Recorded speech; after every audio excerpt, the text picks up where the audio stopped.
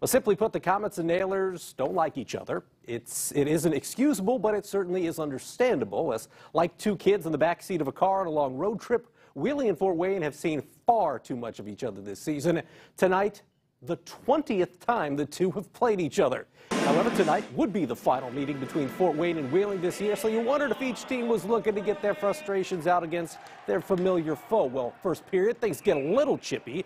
Matthew Bowden's taken umbrage here, but not really the full-on melee we were assuming after Wednesday night's throwdown after a cheap shot on Anthony Petruzzelli.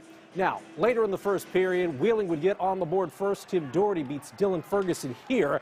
Komets down 1-0 after one, but they get second period goals from Anthony Nellis and Stephen Harper as the Komets come back to win in a low score. Your final 2-1 K's. I was pleased from the start of the game right to the end. Even going back to Thursday's practice habits, I really thought we committed to our craft, knowing we laid an egg on Wednesday. These guys were laying out and sacrificing and blocking shots, the intangible things you need to do in order to win games. Komets are actually off on Saturday night, but are back in action on Sunday when they host the Indy Fuel at 5 o'clock.